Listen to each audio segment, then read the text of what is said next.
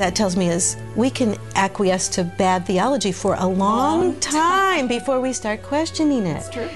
And it was only when she became concerned not just for herself but others that she loved, also her children, that she began to question. Yeah. And that was a striking thing. But when she raised her questions, she was trying to find a way that she could have a religious support for saying no to violence. Right. Right. And that's astonishing to me that a woman of faith would be without religious support to say no to violence. Exactly. But the other thing that was so startling to me when she asked me that question, is it what the priest said true, that I should accept this abuse? That I realized that I had been preaching the same kind of theology. Even though, as a progressive and liberal Christian, I had never believed in that sort of formulation. Jesus died on the cross for our sins, and if you accept Him as your personal Lord and Savior, that's what it means to be a Christian. That's not what I had believed Christianity was.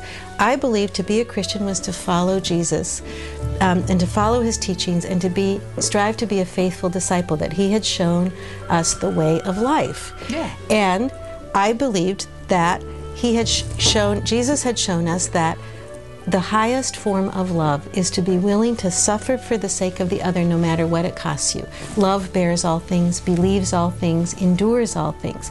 So the Sunday before Lucia had come to me asking for help as a battered woman, I had preached a sermon about how love never breaks relationship, no matter how much pain is involved. So I realized if I was going to respond to Lucia's question, I was going to have to rethink all the liberal and progressive theology about love that I had learned. Right. And it took me a minute sitting there with her before I could answer her question and say, no, God does not want you to suffer abuse. God wants you to protect your life and your children's lives. And then, of course, she responded by saying, I knew I was right.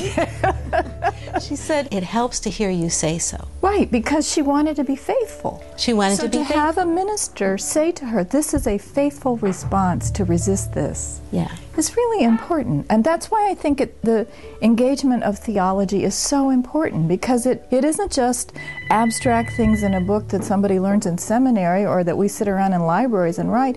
These are ideas that actually impact people's ways they make meaning and the ways they choose behavior based on what they think is ethical and faithful. Yes, so that's why it matters so much what we teach and preach in the church and what we say theologically.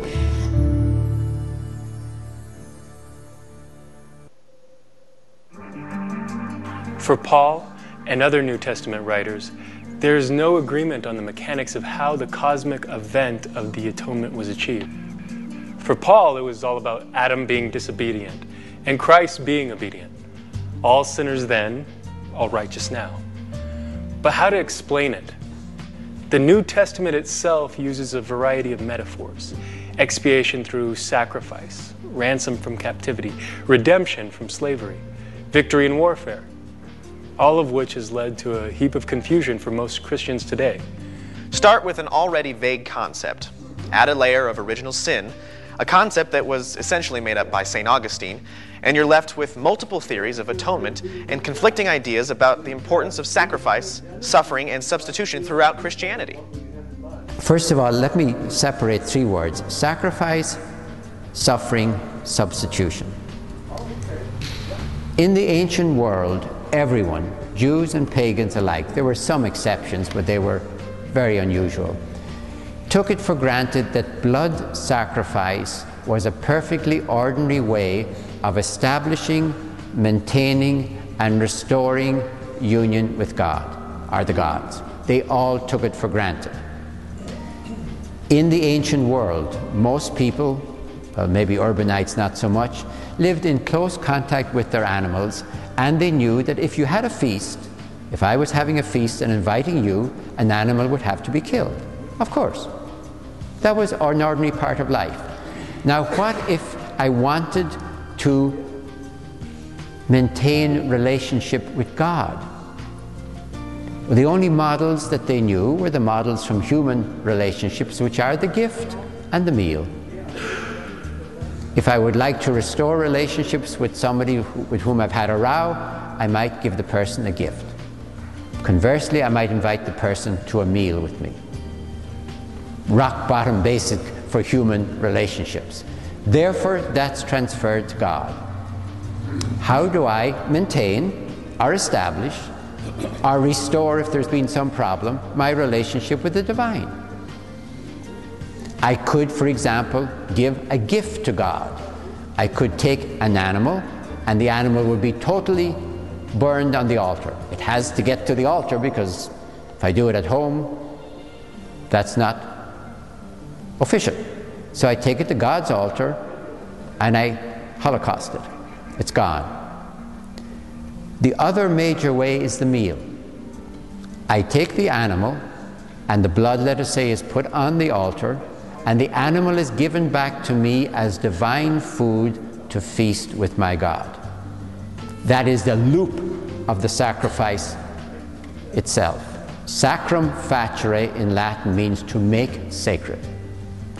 Therefore, I take the animal to the appropriate place with the appropriate rite, whatever. It now belongs to God and comes back to me as food. God and I share a meal. Therefore, in most sacrifices, following the meal rather than the gift, in most sacrifices there will be a meal afterwards. And the whole ancient world would have said to that, duh? Of course. Nobody in the ancient world ever suggested, would have dreamt of suggested, and would have considered it too obscene to suggest that the purpose of a sacrifice is to really make that animal suffer. They never would. They would never confuse sacrifice with suffering. Of course the animal had to be killed. Of course. That was how you got it from animal to food. That God wanted the suffering of an animal, it never even occurred to them. Neither would it occur to any of them that somehow the sacrifice was substitution. I should really be killed by God, but we'll do it to the sheep instead. Nobody thought like